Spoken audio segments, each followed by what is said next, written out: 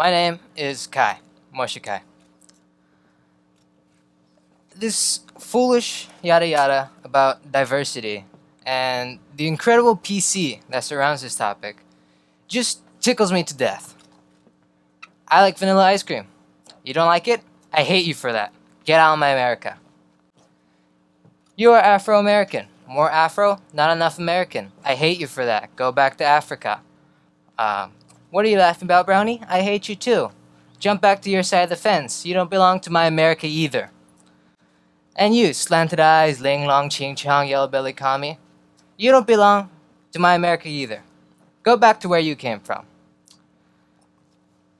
Looking at my heritage, I'm Chinese, Italian, Brazilian, Portuguese, and I don't even know if I'm also German or Polish. Some of my great-grandparents were born in a town that was in Germany, but now is on Polish soil. And to complicate my situation even further, I was born in the United States of America. Where do I belong? Where should I go back to? I'm of a mixed breed. But looking at it again, I was blessed by this blend of heritages.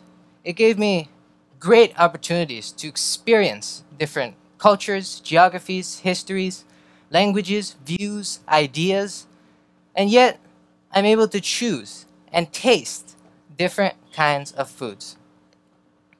Malahogo, vermicelli, churrasco, feijão, schnitzel, pierogi, and even Whopper and fries. Much more.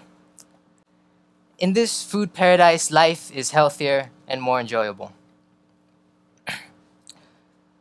To hammer about diversity, it's just wrong. It's divisive. It's very distracting and extremely conflict-ridden. It's just mind-boggling how much time we spend criticizing, denigrating, judging, even dissecting each other, instead of appreciating our God-given condition of being human. This uniqueness of being human, this is what really binds us. It glues us all together. We are all universally unique. Just by looking at you, faces, different colors, bald or not, with makeup or not, near or far, wherever you might be. You could be sitting down in the front, miles away, or even on Mars. I can recognize you as a human being. Human beings are the only ones that can communicate to each other, even talk to one another, and agree, even reach a consent. We have brains that can tell apart right from wrong, good from evil. And do you know that we can care about one another? Then why don't we? If we stop for just a minute to reason, we'll realize that no one owns this planet Earth. We are just vacationers on this planet in a brief, very short vacation.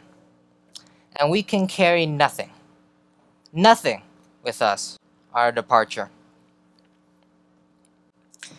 Just like my father says, one morning we wake up and suddenly realize that we are old, very old. And then we ask ourselves, what good did we do on our stay here on this planet Earth? What did we do to help better this world? And what is our legacy of love and kindness? Hence, in my youth, I ask, why? Why is there so much hate and violence and not kindness and understanding? Why is there so much war and not peace? Why did we spend trillions of dollars in a stupid war for 12 years? Thousands of ours dead or hurt. No happy solution. No democracy. And guess what? They still hate us. With this money spent, that's in the garbage now, or in the pockets of rich dictators, we could have improved the lives of all Americans. How many roads, how many schools could we have built employing Americans? How much more free tuition and scholarships for struggling kids and students like me could we have had? How much more food in the plate of the poor? How much more housing, medicine, healthcare to relieve the pain of senior citizens? Isn't it strange that we don't have enough money to take care of the needs of our own country? And the United States has more than $17 trillion in debt as of today. Yet we have plenty, billions of dollars to understand. Why? Why do we keep making the same stupid mistake over and over and over and over? Why do we keep drowning our noses in other countries' affairs, threatening with war and violence if they don't clean out their act? Instead, shouldn't we be cleaning our own home that is in shambles, helping our own citizens for a better life? If we would live in harmony with the world around us, a peaceful and progressive America would emerge, respected and envied by others due to our harmony, and they would follow us. We will be stronger morally to lead and much more powerful by our righteous beliefs. I dream of us, all of us human beings, being in peace and extending a helping hand to a person in need every single day. Or, if we don't have wealth to give, then why can't we try to spread kindness to those around us? At least, what would it cost us to spread a caring word daily? Love would spread more rapidly, and the earth would be greener, more prosperous, and peaceful. On the other hand, I'm just a measly mathematician. I just crank numbers. I'm neither a wise man nor a philosopher, just a teenager, barely 16 years old, full of ideas and ideals. Who am I to tell a grown-up about my dreams and hopes? Thank you for listening.